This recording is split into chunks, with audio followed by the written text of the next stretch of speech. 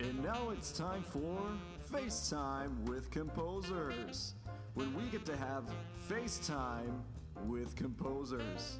Hi everyone, welcome back to another episode of FaceTime with Composers. And today we are going to be interviewing a jazz legend, Mr. Duke Ellington.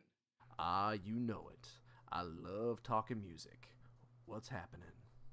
Now you have the nickname Duke. How did you even get that nickname?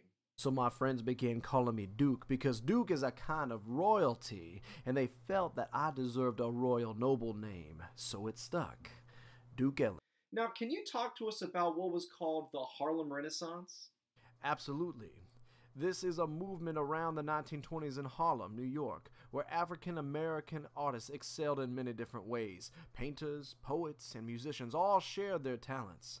But can you tell us about reminiscing in tempo? Well, it had a very unique form, you see, different from many traditional jazz compositions, and people didn't understand why I would move towards a classical jazz fusion, you see, and thus didn't appreciate it until later.